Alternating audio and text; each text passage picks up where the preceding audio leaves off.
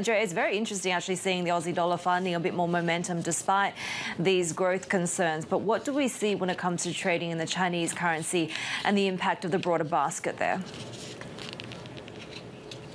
Hi, Heidi. Yeah, look, the Chinese currency is coming under pressure. We saw it move under that 100 level on the basket, and and traders are talking about it.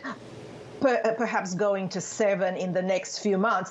These fears of this deepening economic slowdown in China is what's weighing on it, as well as this discord we are starting to see among policymakers as they try to balance these the COVID controls with how to prop up economic growth.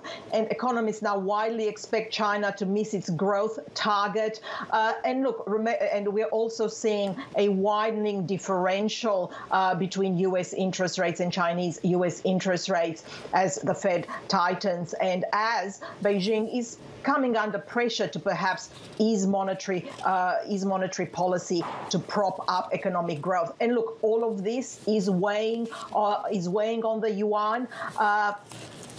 And so far, the government hasn't, the central bank hasn't actually come in to intervene. They've sort of looked at stronger fixing, reducing FX reserves, and officials so far have said that the movements are stable and healthy. Also worth noting there that historically these next 2 quarters tend to be quarters of weakness for the yuan. We are seeing dividend payments come up from Chinese companies listed overseas. So look, there's a few things there that are coming together to weigh on the Chinese currency.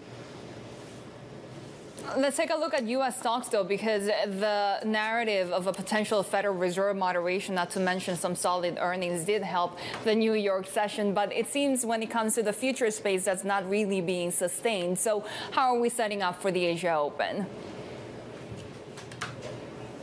Yeah, look, I think at the start, Asian stocks will perhaps get a bit of a boost from what we saw in the US. You also had the Chinese stocks, that Nasdaq Golden Dragon Index, up quite sharply.